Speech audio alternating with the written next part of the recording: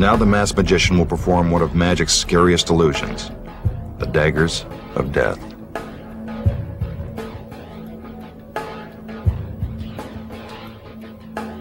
He moves into position.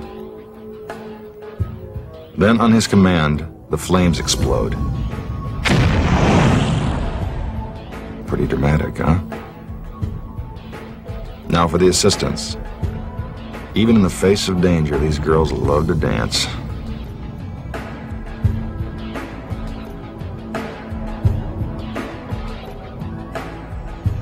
But enough.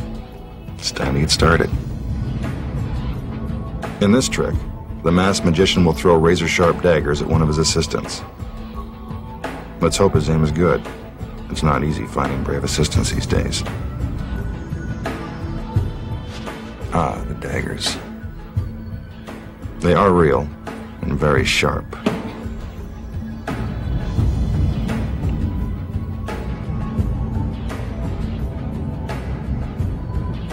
One of the assistants walks up to the magician to wish him luck as he prepares to throw the first dagger.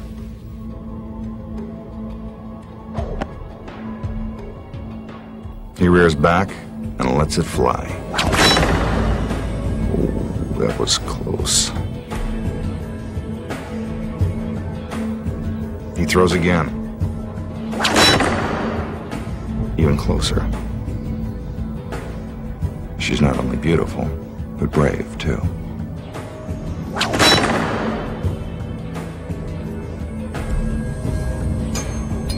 Now, two at a time.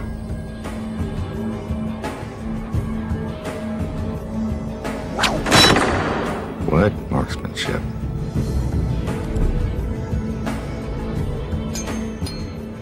Gee, I didn't know he was ambidextrous.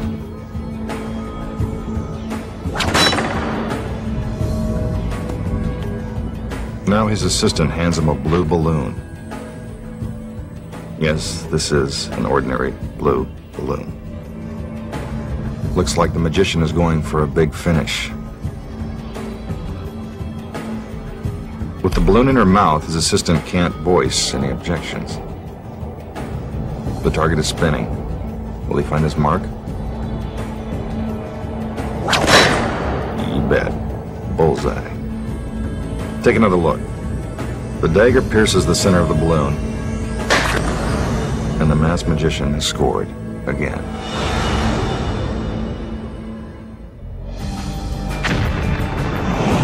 How did he do it? Here are the secrets. First, he never really throws the daggers. That would be far too dangerous. While your eyes are glued to the target, he simply palms the daggers and drops them into a secret pocket inside his jacket.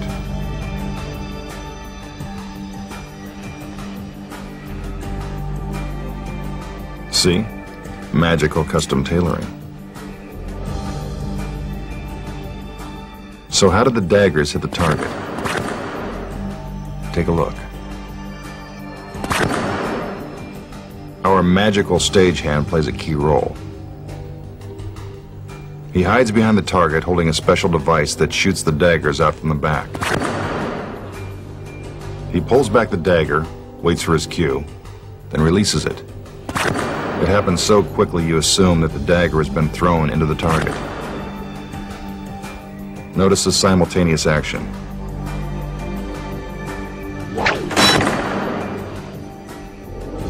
Now for the balloon. Again, a dagger is released from behind the target. But this one is a little different. See, it has a tiny pin on the end of the handle that pops the balloon. You may have seen this trick performed with hatchets or flaming knives at carnivals or county fairs. But this is how it's always done.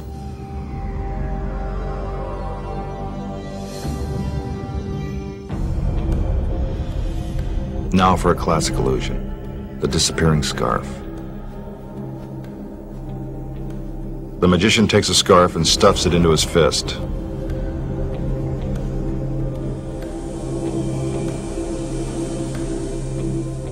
A little hocus pocus, and presto, it's gone. Where did it go? Let's see that one more time.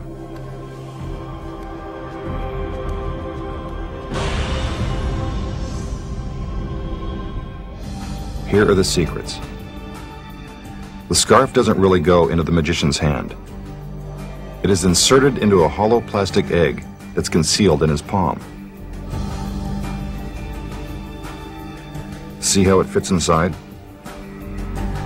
The egg is attached to a rubber band that stretches all the way into the magician's jacket.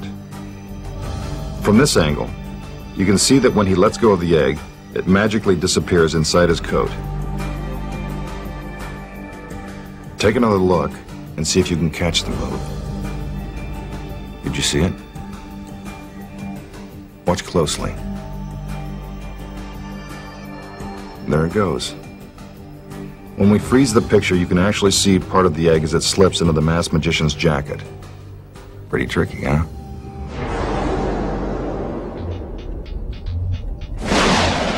Now for an illusion known as the haunted house. Don't be scared. It's only a trick.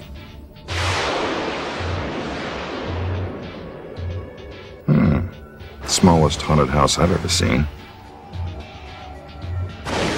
The magician examines each of its walls. Supposedly, there's a ghost inside. Must be a small one.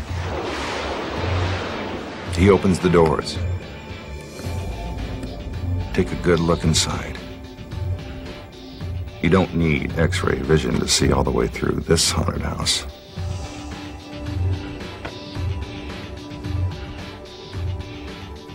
What's this? A tiny rocking chair.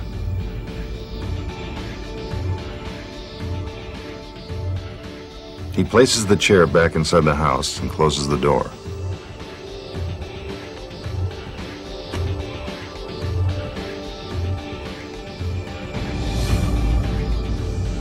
A little abracadabra. The doors are opened.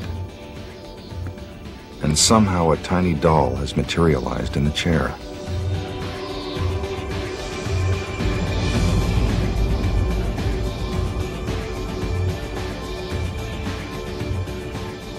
He places it back inside the house and closes the doors.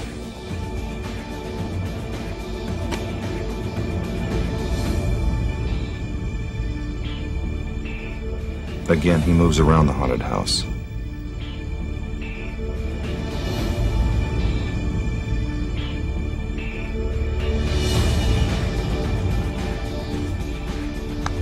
When he opens the doors this time, we see that the tiny doll has grown into a larger doll. This is getting spookier by the minute.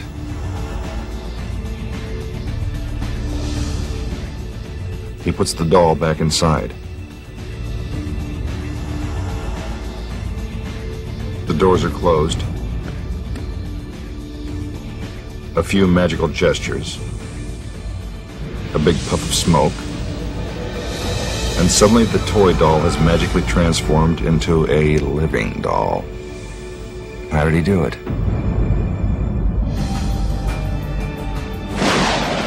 Don't worry about calling Scully and Mulder. Here are the secrets. With the lid removed, you can see that there is a small platform for our assistant to sit on. Her arms and legs fit into secret compartments in the walls of the house. The roof provides the extra space she needs to conceal the rest of her body.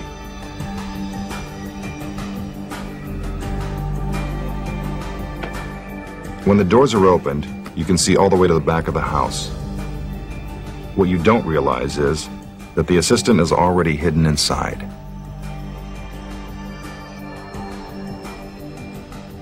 She's the one that helps create all the magic. The assistant reaches her hands through the secret panels in the walls and replaces the empty chair with another chair that has a doll sitting in it. She quickly closes the panels. The magician opens the doors, and there's the chair and doll.